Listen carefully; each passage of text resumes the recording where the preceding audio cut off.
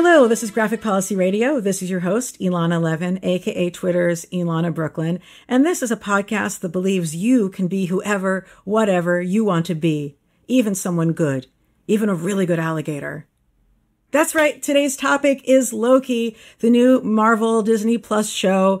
And, these Marvel Disney Plus shows are a cultural moment in which a lot of people who I don't normally have the opportunity to invite onto the show, sometimes I'll stumble upon them saying smart things in social media or in my communications with them, and I'll realize, oh shit, they've been watching this show too. Perhaps now's the opportunity to lure them into the Graphic Policy Radio podcast and get to talk with them about this topic.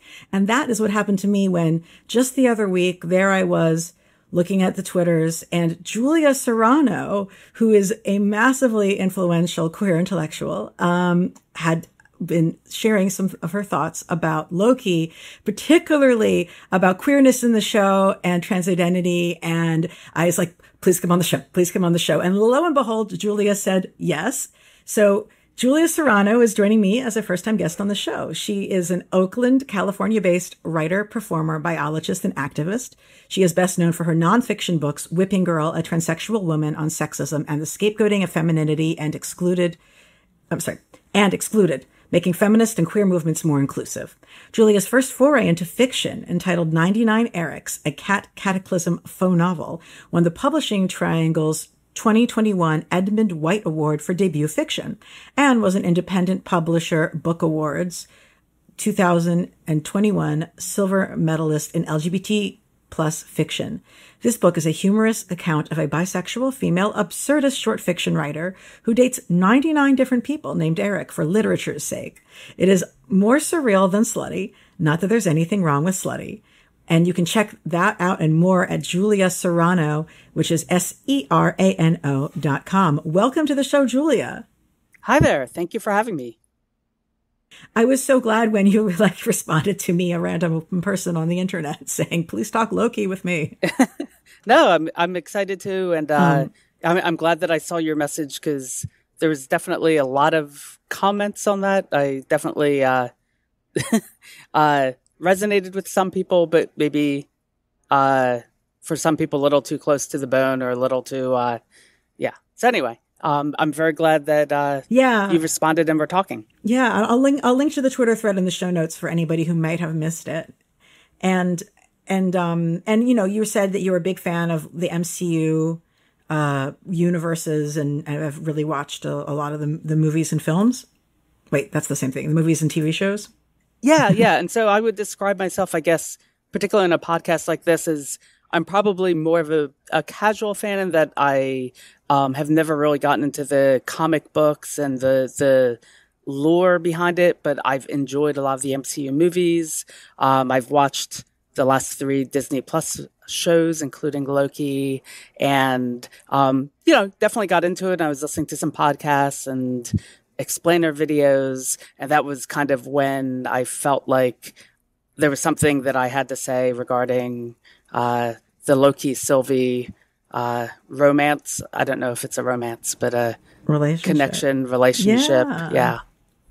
God damn it, it's a romance. It's a romance. So that's great. That made me so happy to see it. And our listeners, we have comics readers and non-comics readers, and we really want to be like a show for people who want to talk about these things from an intellectual, leftist, queer standpoint, regardless of how much of the different mediums they may or may not have absorbed. And then coming from the all comics all the time, plugged right into the veins end of the spectrum, is returning guest T. Fougner.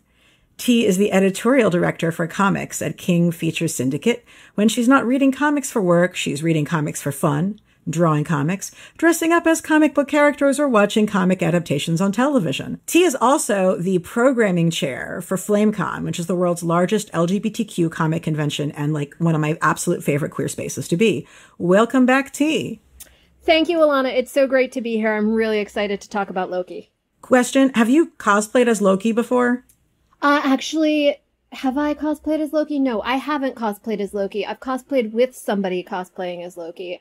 But I haven't cosplayed as Loki myself. Who were you with Loki? Do you remember? Namor. Oh my God. Yes. So yeah. One of my friends and I, for a FlameCon after party one year, we were Club Kid, Loki, and Namor. Those two would be really fun to party with. It was a super fun costume. Yeah. So, I feel like at this point, I'd want to do a real quick, consensus that we think this is this is like the 2-second spoiler free section of the podcast. This was a good show. We think people who enjoy this sort of media should watch it, as opposed to my opinion of last show, Winter Soldier, which is terrible and no one should watch it. Right. So do people generally feel positively towards Loki? Endorse, check out the show? I definitely very much enjoyed it. I think of the 3 shows, this was the one I felt like every episode it went someplace that I wasn't expecting. And it was just a very overall enjoyable show that I felt really held together, even though people can quibble about certain aspects of it, but I very much enjoyed it as a show. Yeah. Yeah, I agree with Julia. There's a couple things that from if I'm being super critical, I might be that didn't really work for me. But overall, I felt like it was probably the most solid of the MCU shows on Disney Plus so far. It's got a plot that goes somewhere. It's got really relatable characters, and other than the lighting, I don't have any major complaints. And it has real style up the wazoo. And I also felt I don't want to jump too much into this piece of the convo, although I know this will actually be a ton of the convo, but it did give me queer feelings, which is more than I can say for a lot of things that have come out of this corporate universe. So if you are considering whether or not to watch Loki, go for it. And then come back and listen to this podcast with us, because from here on, there's just going to be 100% spoilers all the time. We're going to assume you've seen the whole damn show. So, one of the things that I started with when I was thinking about this show is what an amazing gift to the MCU Tom Hiddleston's performance was, and to this entire series. And that it all was because Kenneth Branagh, Shakespearean director, directed Thor and got a say in who got cast. Because this would not have happened otherwise. Do you know what I mean? It's true though. I mean, the series has excellent casting overall. I thought the whole cast for this was excellent, but it is kind of amazing the path to this show existing as coming from Shakespeare theater, which makes sense because that kind of epic storytelling was a huge influence on the comics that were the foundation of this part of the Marvel universe.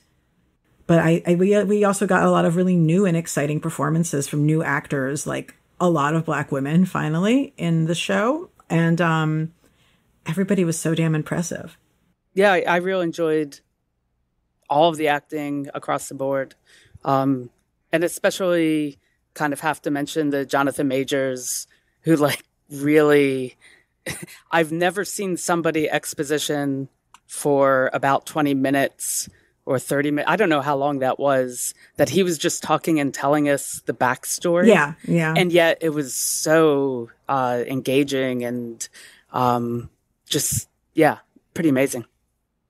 Yeah, I'm excited to see where they take his character, because I've heard that he's going to be continuing on in the next Ant-Man and the Wasp movie.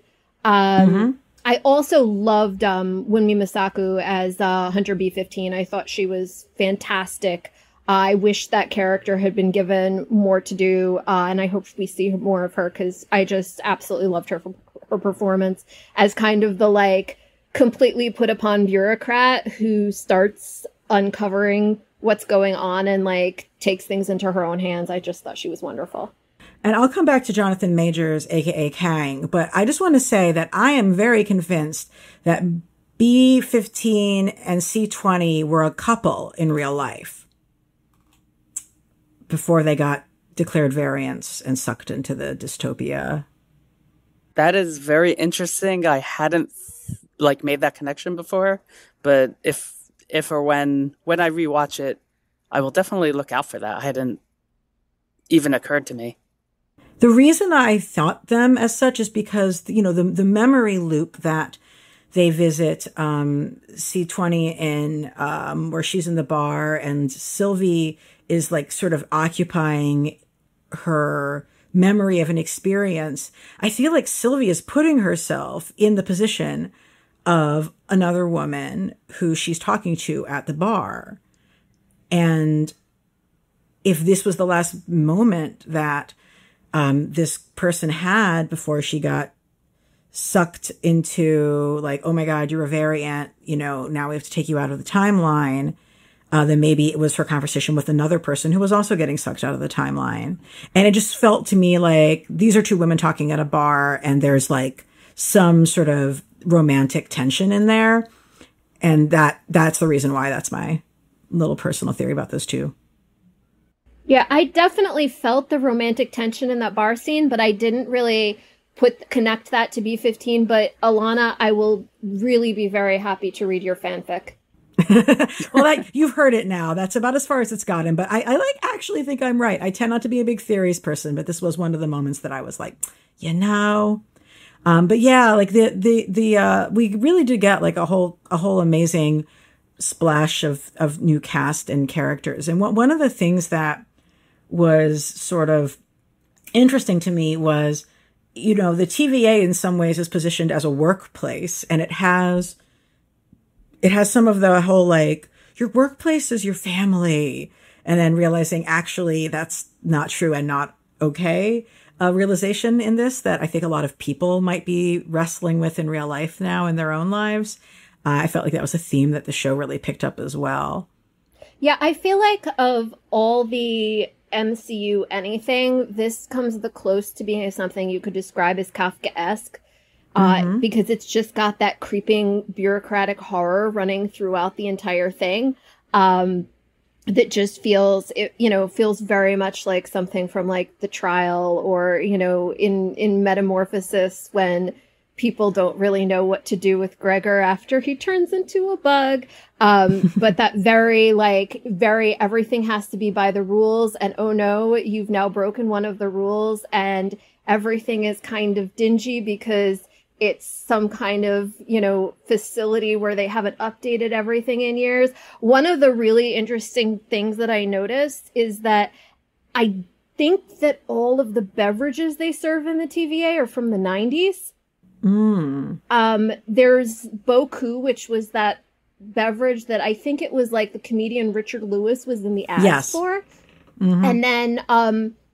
And then there's a part where Mobius is drinking Josto, which is also a 90s drink. So there's just like these weird little details, and it's just that whole dated, super bureaucratic, you're stuck working in this government office where nothing ever changes feeling that I thought really kind of like elevated the whole show. And the art direction was probably the best art direction on Marvel since Black Panther. I mean, just looking at even the dress shirts, the Oxford shirts that the officers or the agents are wearing, where rather than having a button-down collar, the button-down collar actually becomes the whole shoulder yoke. It's that kind of, this is just a little bit off of how shirts work in our world, but it's evoking what, what the uniform would look like in our world. It's just enough of a difference to be like, if the world had varied along one specific lines, perhaps this would have been how shirts would have developed. And the entire design for the office space, it's interesting because you might be tempted to think of it as being like, oh, it's trying to, it's like, oh, it's from this exact time period or that exact time period, but it's actually really not. It is pulling some design elements from Bauhaus. It's pulling some design elements from the 70s. It's pulling some design elements from Art Deco. And it's, also pulling brutalist architecture. So, and it's mushing it all together in a way where it looks like a synthesized style, but it isn't just one thing. But it's so thought out and so holistic. And I loved when they have all of the animation. They brought in traditional animation to explain how the timeline works and have Miss Minutes, voiced by Tara Strong, who's just really one of the best voice actresses working. And just like the thoughtfulness in using the art direction to like really do visual storytelling and create a world that would not have been as much fun without it. I also really loved all of the suits that Judge Raimondo wears, and someone should buy them for me. That would be my current going theory. I think that's probably a really good thing to put up a GoFundMe for. Yeah, I think so too. You know, and when you think about the dehumanization, like what is the first thing they do to Loki when they suck him up into this dystopian hell is they zap his clothing of choice off of him and put him in the uniform and process him that way. And it's interesting because like it's a moment where I know some people are like kind of like playing it for like, we get to see an attractive person naked, hurrah. But I'm still just like, ew, like I'm not going to have that reaction to that kind of a moment. Sorry. I don't want them burning up my clothing either. Yeah, in addition to that intake scene, just also, it is sort of weird. You get used to it as the show goes on, but seeing Loki wearing kind of like the shirt and tie is very, it's sort of surreal. I mean, especially when they get to the Void and we're seeing other Lokis, and all the other Lokis are wearing whatever they probably were when they were snapped up. But I guess because he's working with the TVA, he has the TVA garb on. And it is sort of jarring, but you get used to it. And it definitely reminds me as someone who, as a trans woman, who very clearly remembers a period of time when I was a very small kid. And my dad was walking off to work and he's wearing his suit and tie. And I'm like, I can't believe you have to wear that every day. And I'm not at the time very, I'm not thinking of it in terms of specifically a trans thing. In retrospect, it's a very trans thing. And he's like, someday you will too. And so anyway, for me personally, that sort of resonated with the whole, he's become a part of the TVA and he's wearing that outfit and they all have to wear those outfits. And there's something dehumanizing about that too. So it's interesting that you brought that up. Yeah, definitely was a scene where I felt like different people had a different reaction to it than I did there. I think but I do want to spend time talking about, I think, one of the most impactful sort of scenes and things from the series, which was, you know, Sylvie getting kidnapped out of her life as a child. Clearly the show establishes for being who she is. It was interesting to me because prior to that scene, you know, a lot of people had been talking online about reading Sylvie as trans or as non-binary, you know, but Loki obviously being non-binary. And I'd heard a couple of people say online after they had the flashback to seeing Sylvie as a child, then getting kidnapped out of her life.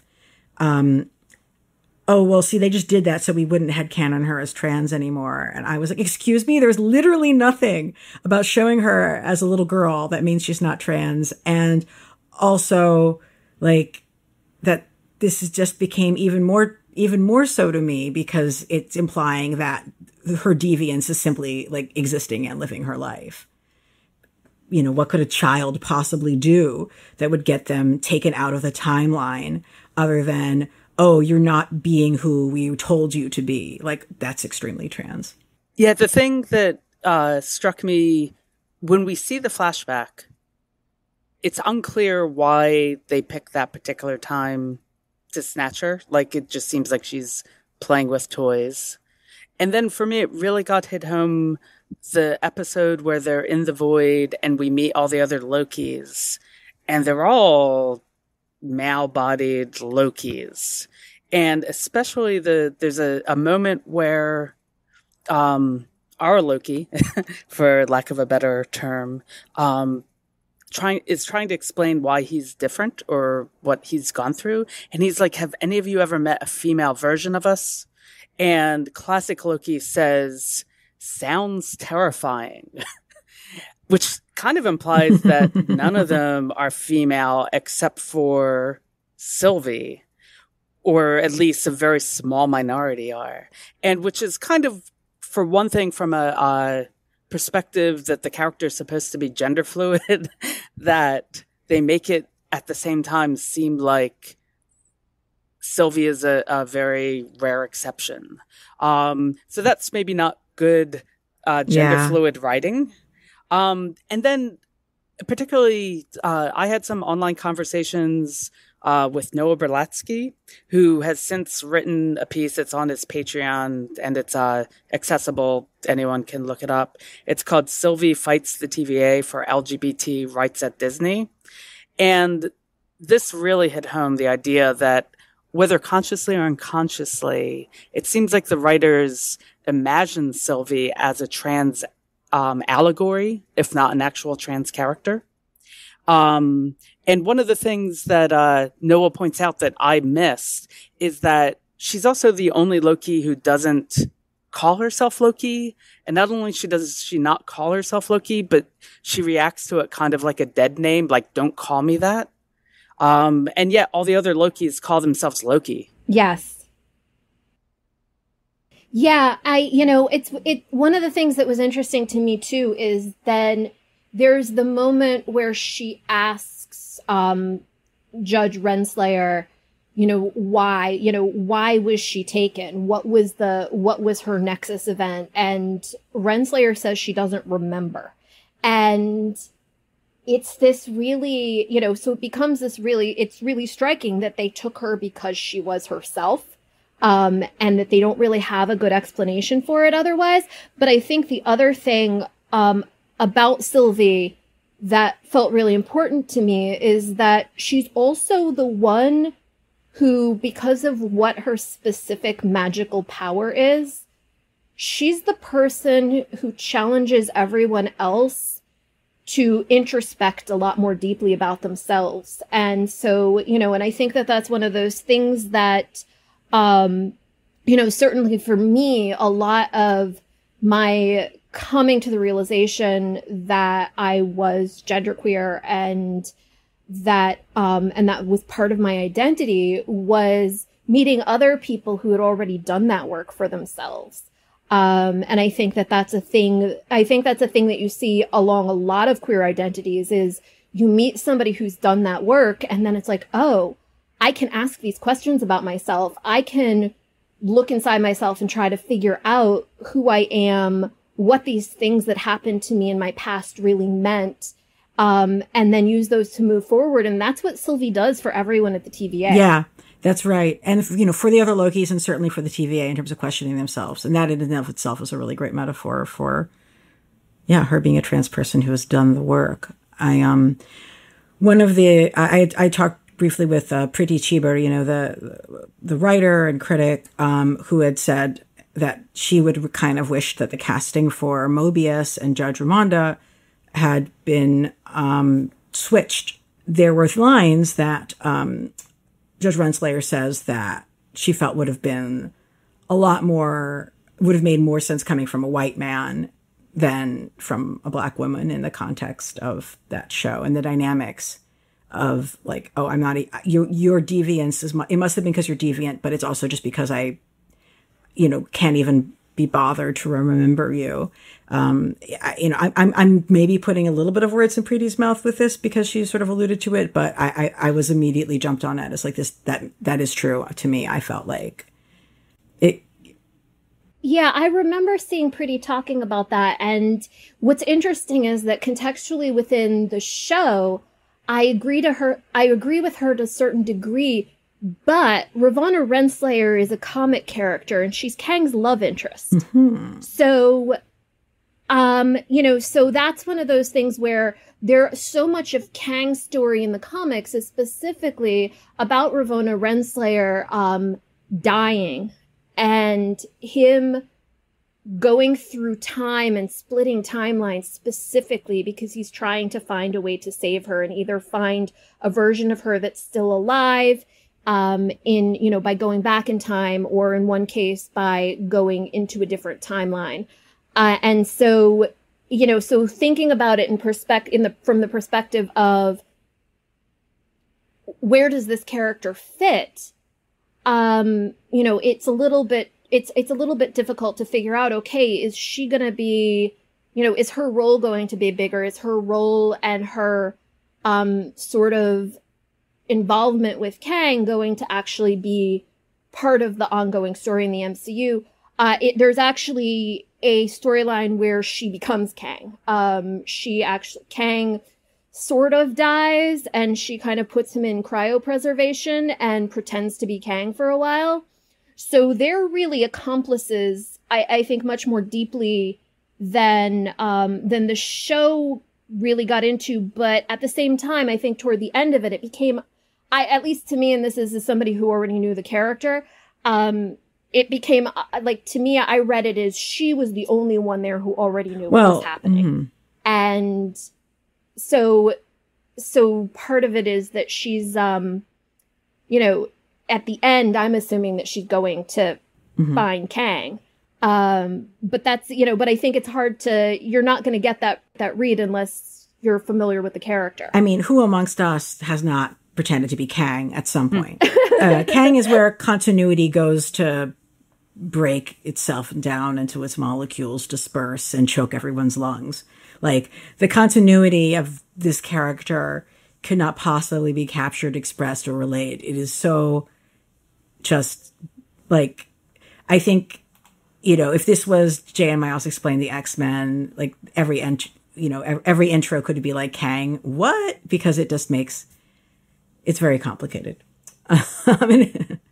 I can do the very, very quick, like, for reference version, which is... Do it. There is a cross-time council of Kangs in the comic. So that tells you exactly how many Kang variants there are in the comic books, and how much they've screwed up the timeline in the comic books. Yeah. Yeah. And Jonathan Majors is so great in this role. I think it's a hard role to do because, like, not only are you monologuing a ton, but you're playing someone who's not exactly there to be relatable, or, I mean, like, it's a fucking hard character to do. And he was incredibly magnetic. I think I figured out that that's who he was cast as when they first announced his name. And, he's everywhere now, and with good reason. So one of the other big conversations around the show is just, like, looking at all the different ways that predestination is, like, the topic of this, basically. Do people have free will? Is free will inherently dangerous? And yes, but it's also worth it. And in a way, if you have a show about free will, and that implies that everything that had happened until this point, if the people speaking are to be believed, which they might not supposed to be believed, was all predestined, then you don't really have people living life at all. So, this is sort of a question that the show posits, like, has the entire Marvel universe been essentially like a supernaturally fascist system where people didn't have the opportunity to do anything other than what had been predictated for them to do? I think it's entirely possible that the Time Variance Authority didn't have as much control over what everyone was doing as they pretend to do, as most systems are not as complete, self-sealed, and enforced as they portray themselves to be. But, it definitely is establishing that choice and freedom is dangerous, and one of the things that people with power try to shut down. Yeah, I think one way of thinking through it that kind of makes sense is, and has a lot of real world implications, is that all of the previous movies we saw, everybody was doing whatever they wanted to do. But if they did something that the system didn't want them to do, it wouldn't have happened. It would have been erased and invisibilized. And so, in a sense, that's kind of what systemic structures in our world do. That theoretically, we can do anything we want. But if you cross, like, societal norms enough, either people won't let other people see what you're doing or read what you're thinking, or people will you could be arrested, and essentially the real world version of being pruned from the sacred timeline would be, well, you're incarcerated now.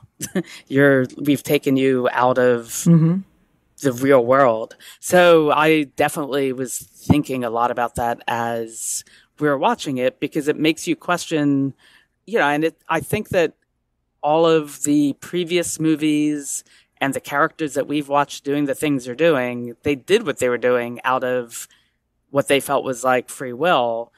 But if they had done something different, if they had done it wrong in the eyes of the TVA, they would have been disappeared. TVA, yeah. Yeah, and I think that that's kind of the crux of it, is that it's not necessarily doing something wrong, it's doing something that creates one of those time branches. And it's something that they talk about a little bit in Endgame, that they can't stay in any of those times. They can't stay in those times. They can't change too many things or they're going to screw everything up, and they have to be very careful. And like, one of my biggest questions about this show is, what does that mean for the Steve Rogers who goes back to the past to go get married to Peggy? Yeah, that's the Steve Rogers I don't want to think about because it's awful. But yes, that is one of the questions that would raise. I actually also want to just think about like the things that the timeline identifies as prune-worthy sins or deviations, and ranging from like tiny to large to just like, basically queerphobic to being a girl. Yeah, exactly. To being a girl. I'm sorry, there's like no other explanation for why they do this to Sylvie as a small child. So I do want to talk actually a bit about like, how do we feel about the metaphorical as well as literal ways that the show attempts to or doesn't or shies away from handling or discussing queerness. Fans have Loki, the mythological being, has always been gender fluid. Loki, the character as they exist in comics, has been gender fluid for some time and has had big queer orientation vibes for some time as well, but was only recently acknowledged to be such in the comics. And now in the films, in the Marvel Cinematic Universe, whatever, we have a moment where we saw that brief glimpse in the trailer of Loki's gender being listed as fluid before the camera flashed away. And then we had an admonition, God, I fucking hate that word, of the two of Loki and Sylvie, both, not being monosexual, in this show. And then, of course, the whole internet has to go and have a big argument over whether XYZ is queerbaiting or XYZ is representation. And I think it's really easy to have a conversation around that is reductive. And one of the reasons I was excited to have you guys on the show is that you're not going to do that. So do you guys want to share some thoughts about, because we've often said that like having characters who are non-binary as part of their, or gender fluid, as part of their existence as being a non-human being, like Loki's not a person, Loki's a god, right? Like, it's not the same as having representation of like just people, humans, folks like you or I, who may be gender fluid, non-binary, or trans. But by the same token, this is a character for whom having them be monosexual, having them be cis, like just doesn't even make sense. And so it's good that they have acknowledged that, even if it's in a way that it's just interesting how there's people out there who won't pick up on any of this. And that blows my mind. They'll just, the heteronormative blinders are just that thick. Yeah. And that's actually what kind of in consuming what a lot of queer people were saying about this. And I definitely, there were very mixed feelings about it. I think that the fact that they recognized Loki as gender fluid, at least in that the description, and the conversation they had where they both opened up to the fact that they're bisexual or pansexual. Definitely a lot of people are like, yay, that's great. And there's something good about it. Like, I definitely am not in there's one right answer here camp. And it is also clear at the same time that the fact that it was played by a cisgender male actor and a cisgender female actor lends itself really easily for straight people at home to not really pick up on the queerness. So there definitely, I think that there was a bit, whether this was intentional or not intentional, that kind of a having your cake and eating it too. Like, here we have some queer representation finally in the MCU universe, but also it won't freak out the straight people. So for instance, if you wanted to have Loki really gender fluid, then they could be together, but like maybe one of them changes their gender and the other one's okay with it, right? Like, that's as a trans person, as a queer person, that's kind of what I think would be really exciting, but they don't want to do that because I think it's already, I think it was already a lot for some people, the fact that this was a female Loki and what does that mean, a female Loki pairing with a male Loki, and then just the idea of actually having real gender fluidity or having real bi or pansexuality that doesn't look heterosexual to the people sitting at home watching. Yeah. Yeah, I completely agree with Julia. I feel like that was, for me, and I'm somebody who I would definitely present as gender fluid a lot of the time. And for me, that was really the censure was there was a difference between having different versions of yourself in different timelines being different genders is not gender fluidity. You know, and I think it's something that is handled really, really well in Loki, Agent of Asgard, where, you know, one of the things that happens over the course of that series is that there's a point where, and Loki, Agent of Asgard is actually a comic that has a bunch of different variants, for want of a better term, of Loki, and a younger Loki trying to not only fight an older Loki, but specifically fight an older Loki over his right, the younger Loki's right to chart his own course and tell his own story. And over the course of that, Loki ends up in a position where he gets to make a decision about his future and changes his title from God of Lies to not just God of Stories, but Goddess of Stories. And part of changing into the Loki that Loki wants to be is becoming Goddess of Stories and using female pronouns and appearing female to everyone. And so, like, to me, that's when I want gender fluid representation, that's what I want to see. I want to see the same character depicted as both male and female, or some other gender that isn't determined by, you know, by binaries. And they didn't really quite get there. At the same time, like, I also feel like if you have two characters saying that they are bi or pansexual explicitly, and then they end up in a relationship with each other, even if they are what we call quote unquote opposite binary sexes, you know, that's the experience of many, many, many bi and pan people. And so that doesn't negate it being a queer experience. And I think that that's really, you know, so I don't perceive that as queer baiting. I don't think that the show went quite as far as it could have. Julia, you said something earlier about the male Lokis all being like, oh, a female Loki, that sounds terrifying. And like, to me, there should have been some female Lokis, or they should have been like, of course, I turn into a lady all the time. You don't? Like, and so that's the part where I felt like they just didn't go far enough with it. But I also do think that it's not quite fair to call what we might call a quote unquote hetero relationship between two queer people 100%. Like, yeah, as a bi person, I get pissed off when people imply that, especially like since they've both actually had a conversation about both being queer, and like that's a queer relationship. That's clear. I also suspect that Marvel wouldn't have let them be in a relationship with someone who didn't physically appear to be opposite gender is the problem. But that does not mean that they're not queer, even though they're together. A lot of biphobia floating around in the ether. That is for sure. I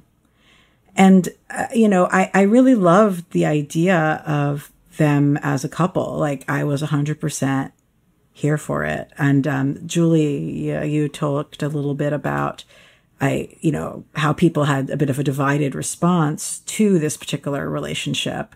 I'd love to hear you talk about that. Sure, yeah. It was kind of interesting that this happened. I'm working on my next book, and I was literally in the middle of writing and thinking about the way in which a lot of straight people, even though we talk about people being way more LGBTQ plus friendly than they used to be, and people being more accepting of trans people than they used to be, certainly. But at the same time, there is this idea that being with a queer person or being with a trans person, that somehow disrupts your own sense of gender sexuality. And so as I'm doing that, I was seeing a lot of the reaction to Loki and Sylvie when it was clear that they had a connection, a romance, whatever.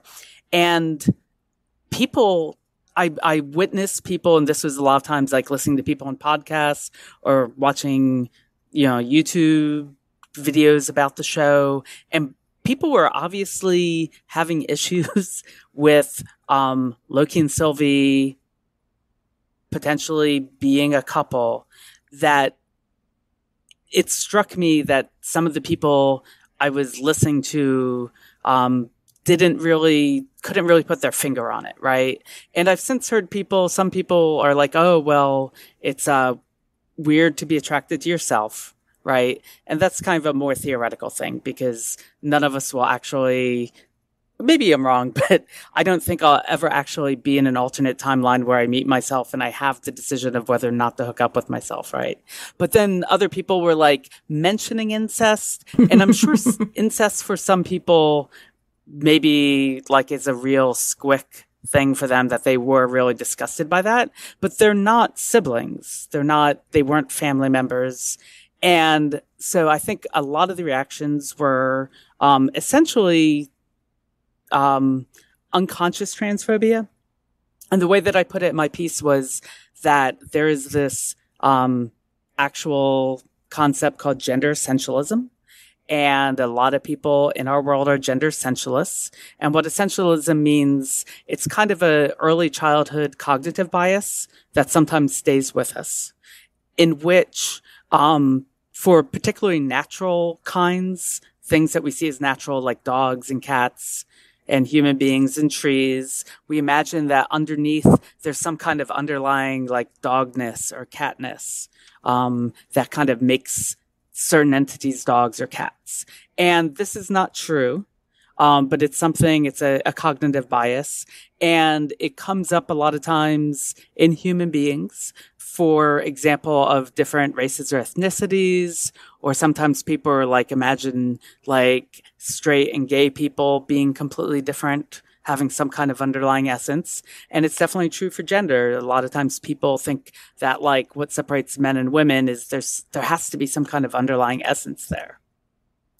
And so basically what I talk about in my like really short piece was that the reactions to people not liking the Loki and Sylvie coupling without being able to put their finger on it is that I think people think of Loki as having a male essence. And so when they think of Sylvie, they imagine Sylvie as being a male Loki who's transformed to female. And so it kind of plays on people's, unconscious transphobia or homophobia. So I'm not accusing people who don't like the romance of being outright transphobic. I'm just suggesting maybe people question kind of what is going on, and whether there's some feeling that maybe that is two different male characters getting together, even though one of them was played by a cis female actor. And yeah, to be clear, like we exist in a world where we are taught heteronormativity, and transphobia is in like the entire culture that we live in. So of course people are going to have absorbed some of that. It's not like, even if you don't want to be, it's internalized anyway. So it doesn't mean that we're saying you're a bad person, just asking you to interrogate why that's squicking you a little. And, you know, it's for me, I assumed people wouldn't like the couple because of biphobia. I assumed that they had their hearts set on like a very specific male romance for Loki, and like, God forbid, some dirty, stinky woman get in the way of that, / like, now it's bi erasure now it's queer erasure because I guess bi people don't exist. So when you pointed out the sort of the essentialism that people might be revealing by having this distaste, I was like, and that's another possible reason. Thank you. Yeah, so like it was interesting for me because I'm not entirely sure what I think about them as a romantic pair. But I'm also one of those people where, like, I definitely, like, my husband and I have the conversation about, like, well, what would you do if you met your alternate universe self? And his answer is, I would definitely sit down and watch Speed Racer because there's no one else who will appreciate that movie as much as I would. And, like, I feel like that would probably be my, like, I'd be like, yes, probably not Speed Racer, but I'd probably, like, sit down and, like, I'd want to find out, like, what 1930s comic strips existed in, like, my alternate self's universe, right? So, like, and I feel like the thing, though, with Loki, and it's, I think, a really important thing for maybe people who are squicked out by self-cest to like, come to terms with, is that Loki would 100% be into himself. He, like, that's not even like the 100th weirdest thing he's been into. Yeah. So like, like to me, I feel like, it's a little bit, it's a little bit weird that you'd be like, no, Loki would never do that. When it's like, yes, Loki would totally do that. Loki did a horse, like, so it's one of those, like, I mean, Loki's probably also into alligator Loki. We have no idea. But, I think, like, for me, I didn't even really think of it as being a trans relationship. And I feel like part of that is because I already think of Loki, like, I think of Loki as this gender fluid character. And there's this great panel Alana, I sent to you earlier, where Loki runs into his dad, Odin, and Odin is like, my child, who is both my son and my daughter. And, and I think, like, that's really what Loki's essence is. And so when people try, even when, Disney / Marvel try to, like, project a specific gender onto the character, I kind of have a really hard time with that. Folks, like, definitely check out that Loki series. It is very good. And I don't think you need to be someone who's read a bajillion comics to appreciate it. So really check out the Loki Asgard's Assassin series. It's probably available in a convenient compendium. But yeah, like, Loki being in love with Loki's self is 100% the most in character thing Loki could possibly do. And in this case, he gets to be with someone who's not just himself, but himself, who's had some interesting experiences and skills that he hasn't had. I mean, I do have a bit of a question, though, as to, does Marvel know what gender fluid is? Like, were they confusing gender fluid with bi? Are they, like, what is happening? But yes, Loki is gender fluid, even though I think you might have meant bisexual, I guess. Who knows what you know? Like, this is like talking to someone from the Stone Age past. I mean, the thing is that when you have a Loki in the comics who is explicitly gender fluid, it's a little bit hard to, Marvel clearly knows what gender fluidity is because they have presented the character that way in books. But in the context of this show, it almost feels like they put it on that thing as, like, a little hint that there was going to be a girl Loki showing up without thinking about kind of the impact of not actually having a fluid Loki on the show. Yeah, that sounds about right to me.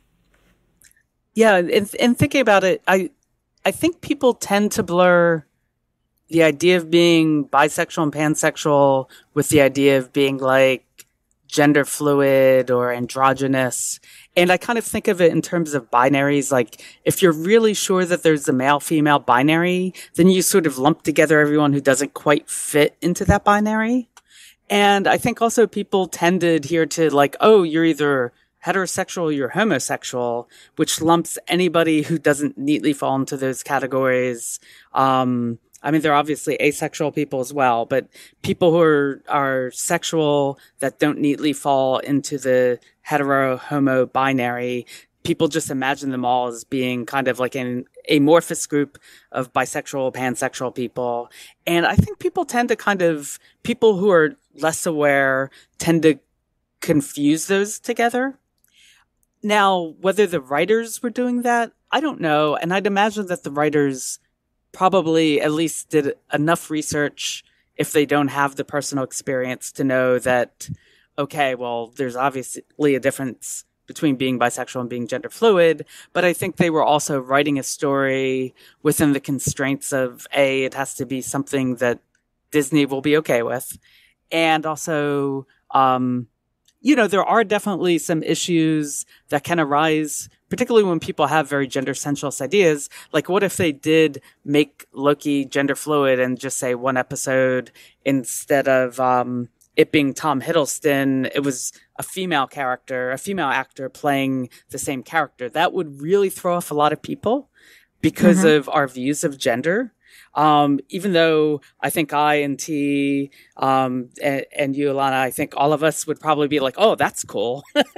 But I think for some audiences, it would be weird. It would seem like a completely different character to them. Whereas for some of us, we would be like, oh, that would be really cool gender fluid writing. But yeah, it's weird that when we had all the alternate Lokis, there was she's the only one who presented herself as being a woman. I mean, Alligator Loki, we have literally no idea about what's going on behind those green eyes. But Alligator Loki is also the greatest thing that's ever happened. Alligator Loki is very good. I was a little bit bothered by the fact that when the their little cadre of main Lokis went off to fight Eliath at the end, that Alligator Loki got to go, but the one black Loki didn't. That was a little bit frustrating to me, especially since that was such a great character. And I was I was really curious about that particular Loki too, because he had a hammer. And I was like, that's a Thor weapon. Yeah. What's going on? I want the backstory for this character. And they just also calling him boastful Loki, versus all the other Lokis who are so humble, right? No, all Lokis are boastful. So that's not really and he's got a hammer. He may have actually killed his brother and taken his hammer. That would definitely be, a specific life path where that would have changed things for Loki. The actor I thought was great, very charismatic. And, and why was there only one black Loki?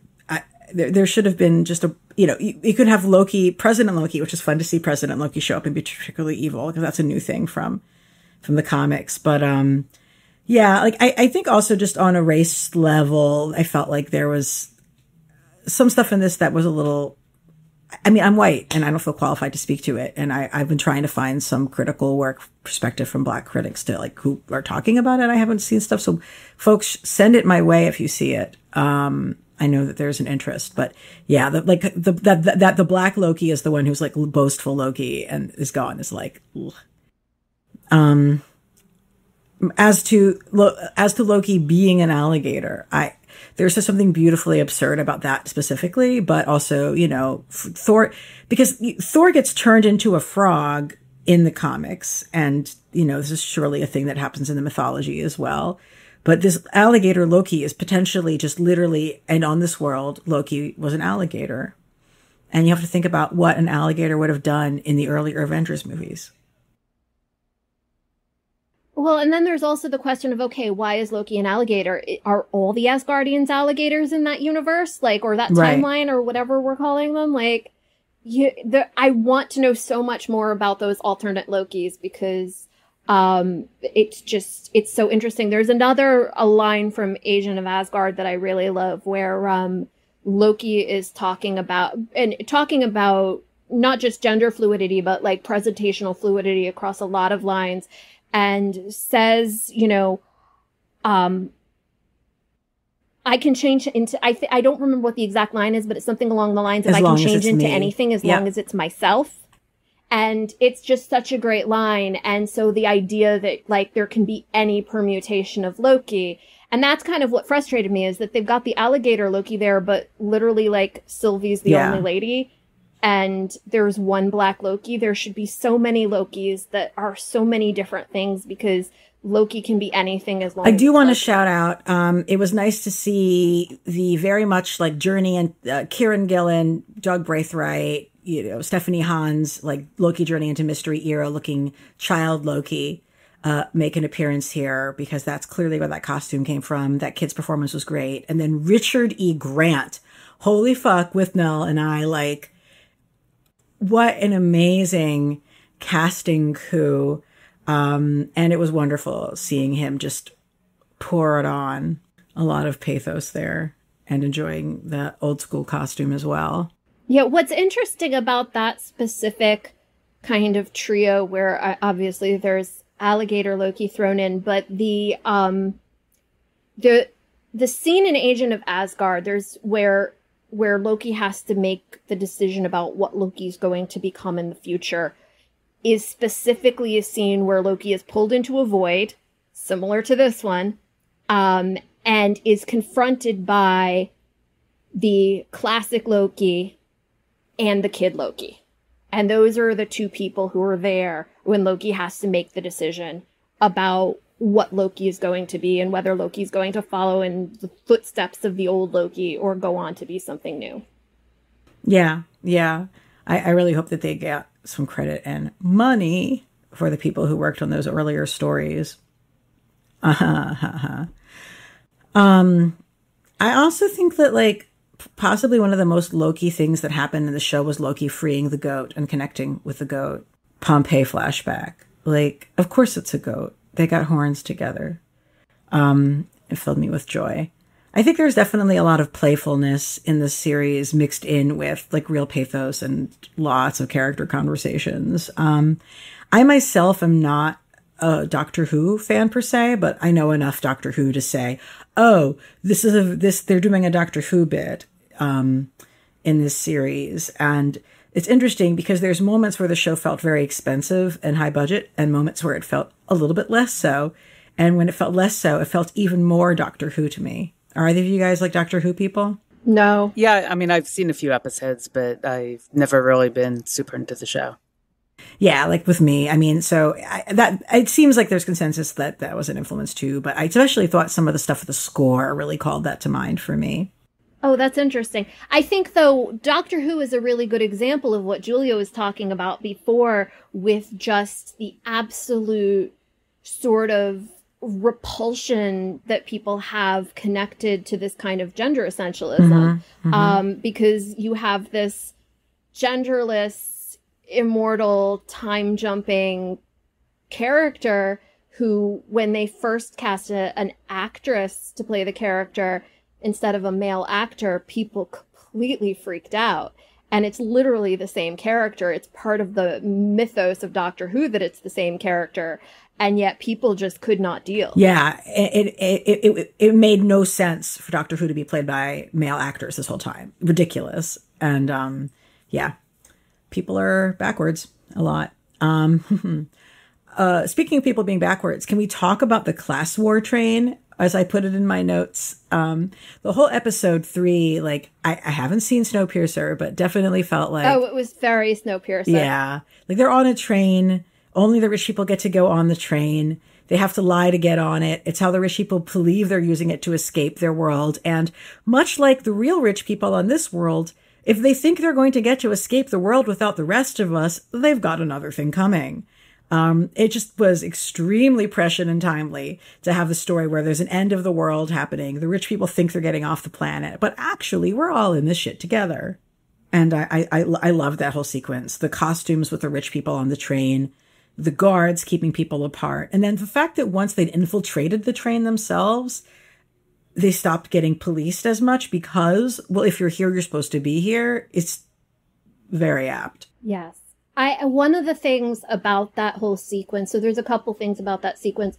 The thing that I just really want to know is, because we had already at that point learned that it was pretty much impossible to have a Nexus event in a Cataclysm, right? And so I want to know what they changed. Obviously, like, yes, we know that, like, what changed about them was feelings, but I'm so curious about what changed on Lamentis 1, what was going to happen differently on the planet because Loki and Sylvie had feelings. Because something had to have changed for there to be a Nexus event. And then the other really interesting thing about that is that that's actually it's a sequence that is referencing a sequence from, let me see if I wrote down the name of the comic it's referencing. It's sequencing referencing a story from Annihilation Conquest.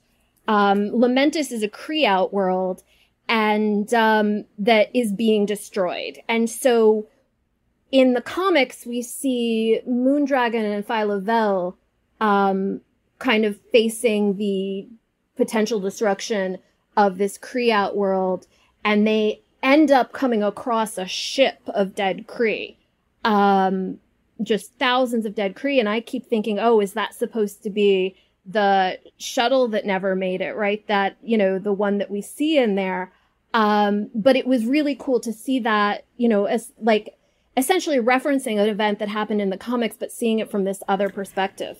Speaking of events that happened in the comics, I lost my mind when I saw the Thanos copter.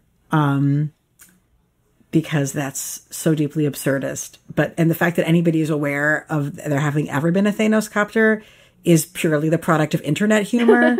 So, yes. Prior to that becoming an internet meme, I assure you most people were unaware of the whole, Thanos helicopter, which is ridiculous in and of itself kind of thing. But that brought me great joy. Although, we haven't talked about the scene that Sif has with Loki, when Mobius throws him in a time loop to experience a moment of pain and shame that he's had, but is also, I think, a moment that he chooses, thinking that this is going to teach Loki a lesson. What do you guys think about that scene and that approach to getting through to him? I mean, I sort of had dark thoughts about that, sometimes in reading it through the lens of being a trans person, being a queer person in a world where there's a long history of conversion therapy, where you just basically force people over and over again to through negative and positive reinforcement. That just struck me as horrible. If it in this case, if it had the possibility of Loki realizing, I've done bad, or this is wrong, maybe I should be more like this. In the context of the show, it definitely wasn't like he was tortured into doing something he didn't want to do, but it was essentially a little torture loop. Mm-hmm. Yeah, and I think to your point, it wasn't really the thing that you choose if you were really trying to get somebody to learn something about themselves, because he cut Sif's hair. And so it kind of felt like, he's done all kinds of terrible things. He's done things that have deeply, deeply hurt people. One of the things that I really wanted them to kind of address on the show that they didn't was the fact that this isn't the Loki from Infinity War. This is the Loki from Avengers. This is the Loki that just tried to commit genocide. Yeah, that just got called a Nazi by a Holocaust survivor also. Right. And he just tried to commit genocide, and I felt like in a lot of ways they portrayed him as somebody who'd gone through learning all of the things that the Loki that we know who went through Ragnarok learned. Because I think he's a character who has had tremendous growth within the MCU universe, but this isn't the version of that character who had that growth. And then the thing that they bring up is that time you cut Sif's hair and she kicked you in the nuts. Like, that's the thing that they're torturing him with. And I think it's kind of because he didn't really have anything that he regretted at that point. All of the things he's seen that happened to his family, he didn't actually experience. Yeah, in addition to the disproportionateness of we're going to give you the scene where you cut Sif's hair rather than this, attack on the planet Earth, this potential genocide that you helped create. In addition to that, it was really the fact that it's a loop. When you put people on a little loop like that, you don't learn a life lesson. You just learn how to get out of the loop. And so it was kind of a little bit weird that he comes out of it seeming to have grown. But if any of us was in a loop like that, we would just learn how to get out of the loop. Yeah, I think that sounds true. There's moments of real kind of cruelty and fucked upness from Agent Mobius that I think is really easy to miss because Owen Wilson is just pathologically charming. That's what he does. Mobius mocking Loki for falling in love with himself, for example, is totally, I think, deliberately trying to recall homophobia when he's teasing him in that way. And I think that also, he's also jealous. Mobius is jealous that Loki has that closeness with someone else and sees clearly someone who's trying to find friends himself. What do you think about people from the timeline who are pruned, ending up in that void rather than just being literally dead? Yeah, it seems like, it seems like a very horrible fate it seems like a very horrible fate to meet. I'd rather be pruned and just disappear than be on what seems to be a Planet S type thing with a giant smoke monster that's eventually going to consume me. Yeah, it felt like it sort of, I think, recalls some of the conversations we were having earlier talking about kind of the fascism of the TVA and the, the government bureaucracy aspect. And, I know, Julia was bringing up, how the sort of echoes of the carceral state. And it's that same sort of feeling where, and I think it almost in some ways kind of goes into some kind of religious orthodoxy in some ways, because it's that whole idea that Renslayer says, they're working on a utopia. And this whole idea that the TVA is kind of just, it seems like some people know that people are getting pruned and sent to this void. And they're like, well, it's okay because eventually it's going to be a utopia. We're doing something good for them by doing this. We're putting them somewhere where they can't get hurt and they can't hurt anybody. And someday it's going to be a utopia. But in the meantime, there's a giant monster that eats you. Yeah, that's literally real old fascist ideology of sending people to prison camps for being deviants. I think that the show was pretty deliberate in making that choice. But I also think that it really shows that there's a lot of fake control where they like to pretend that they have perfect knowledge of what's happening. They like to pretend that everything is under control, but it's truly not, because it's impossible for that to be the case. And there's always going to be cracks and spaces for people who are fighting for freedom against the systems, and they don't acknowledge that they're real because they'd like you to believe that there's a closed loop of control that they have around everything. So I think that the people are getting sent to this chaotic planet that they don't really know what's happening on it is, a pretty apt illustration of the fact that they're not actually all-knowing, all-being. The whole Wizard of Oz, actually there's no one behind the curtain thing that happens was incredibly predictable.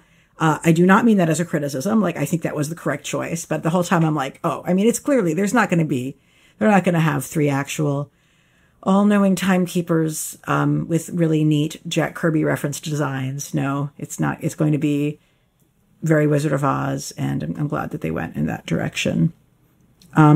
So one of the questions we got from our listeners was, since season 2 has been announced and queer director Kate Herron is not coming back, what do you all hope to see in regards to Loki's bisexuality and gender fluidity and other representation, both on and off screen? And I think we've hit on some parts of that, but I don't think we've really talked about the specific impact of Kate Herron as a queer director working on the series. And when I heard that we don't know who's going to be directing series 2, and like chances are it's going to be some straight person, I'm a little bit not feeling so hot about it. So I feel like for me, when you see that Kate Herron talks about having to really fight to get literally one line of dialogue that acknowledges that Loki is and or has been attracted to people of multiple genders, that's what she had to fight for. And it to me, in a lot of ways, like, I'm really happy it's there, but it's the equivalent of, like, every once in a while you'll be like watching like a teen movie, and like one of the teen characters' parents will be like, oh yeah, I had some kind of bisexual experience when I was in college, and it's supposed to be very progressive, and then the movie just keeps doing its thing. Like, it was the equivalent of that, and that's what she had to fight for. And I think we live in a place where, we live in a time where we're seeing like genuinely groundbreaking, exciting queer representation in a lot of television, and a lot, like in all kinds of genres. And I feel like they could be doing a lot better. I'm hoping that they'll find another queer director. I'm hoping that they might have some folks in their writers' room who really push for more representation. I think we kind of talked about what we'd like to see, and I still feel the same. I think that I'd like to see more Lokis of more different genders. I'd like to see Lokis that start out as one gender being portrayed as a different gender later. I'd like to see trans and non-binary actors being cast in those roles. So that would kind of be my wish list. Yeah, I think a lot about how, just in general, I think the amount of queer acceptance in the culture and in the media, and especially once you start getting to really, giant creators like Disney, that there's always limits. It just really strikes me when I see positive queer characters on TV or in movies. Very often they're very platonic or chaste. Like, we don't really get into the queerness. They're like in a straight world, and they act straightish enough that, they don't really bother anybody. So I would imagine for Loki 2, unless I would love to be surprised, I would imagine that they'll probably just keep with what they have, which is the idea that, at least in name, Loki and Sylvie are gender fluid, and that they made a connection and will probably, they could potentially be like a bisexual gender fluid couple who's together, which is great, because even if you look straight, but you're gender fluid or you're bisexual, you're queer. And some people will definitely appreciate that aspect out of it. But also at the same time, I don't think that they're going to do anything to queer it up even more. Yep. That's where I am on it. Like, I feel like my prediction for the quote unquote, like, gay couple in like the upcoming Eternals movie is going to be, it's going to be just as staid and square and sexless, lack of developed, etc., as it was in that Star Trek movie. Like, I do not have high hopes, and it is ridiculous. I honestly, it's really hard to get as enthusiastic as I'd like to be given that, frankly. And you see so many cases of creators and actors and performers and everybody just struggling against the system. They're trying to tell these stories. The audience is trying to hear them, and corporate is just retrograde, homophobic, anti-Black, and all the rest. So your last comment, Alana, reminded me. It's a shout out, and I have to admit I have a connection because my husband was one of the co-writers of it. But for folks who really want to see good queer Loki rep. I highly recommend listening and or reading Thor Metal Gods. It's a cereal box audio novel that is it's in name it's a Thor book, but Loki is a major character in it. There are several other major characters, and other queer characters in it as well.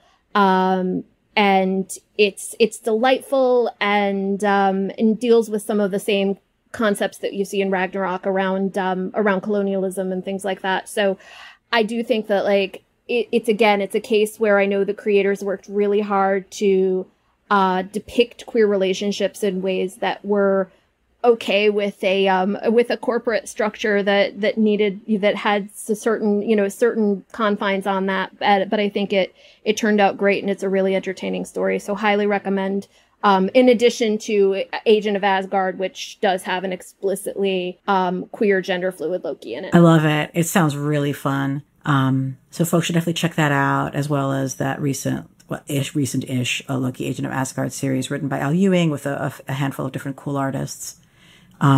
So with that in mind, where can our listeners keep up with your work, Julia? Yeah, so my website is juliaserano.com, and there you can find, most of what I do is writing related. I have a writings page that I literally comprehensive list of all my online stuff, all my books. I also do music on the side as well. So that's where you can find out about everything. I love it. And seriously, listeners, Whipping Girl is a must-read book for people in the world. So you should go and read that and be informed and inspired. And T, where can folks keep an eye on your work online? You can pretty much find me on every social media platform at tberryblue. That's T like the drink, berry like the fruit, blue like the color. And if you're ever interested in learning more about lots of old comics, I occasionally blog on comicskingdom.com. And you had Popeye, who is non-binary, wishing us a very happy non-binary day. Yes. Popeye, I would say non-binary is it's the wrong term because it's a much newer term than Popeye, who was talking about being amphibious in 1934. Yes. But it was a great greeting to have from Popeye for a non-binary day. And as for me, who does want to leave you with one thought I just had, which was what does it say that the entire Marvel universe itself has been presented as being a possible autocracy? If we look at that as possibly meta commentary on the Marvel universe itself, I think that is probably significant and interesting. I am on Twitter a little bit too much at ELANA_Brooklyn. That's Ilana_Brooklyn. Come back soon. We'll be having Black Widow movie coverage as well as our usual interviews with awesome guests in comics, thinkers, etc. And a new episode of Deep Space Dive, my Deep Space Nine podcast, will be joining us very soon as well. So Graphic Policy, we're on every podcast platform you can possibly think of, graphicpolicy.com. And as we like to say, keep it geeky.